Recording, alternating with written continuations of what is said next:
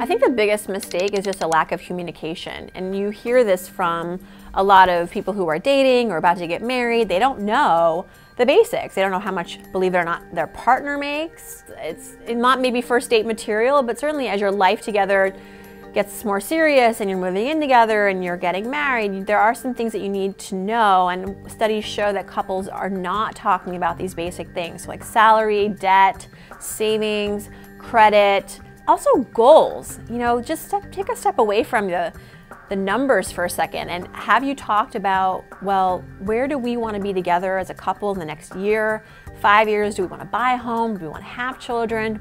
And when we do have children, do we want them to go to public school or private school? I mean, all of these goals carry price tags, and it's important for couples to at least get on the same page ahead of time.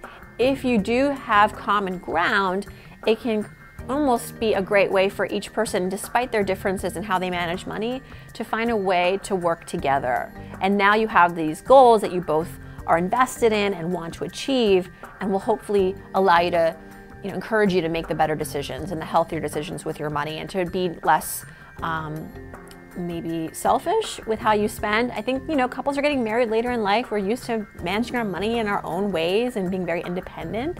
So when we get in a relationship, it's an adjustment. I have to now consider this other person and our goals and manage my money with that consciousness. So I think the biggest mistake is just not having that consciousness, not being communicative. It can be scary to talk about these things, but ultimately it will help you get down a path towards success together. I think if you can just get over that emotional barrier.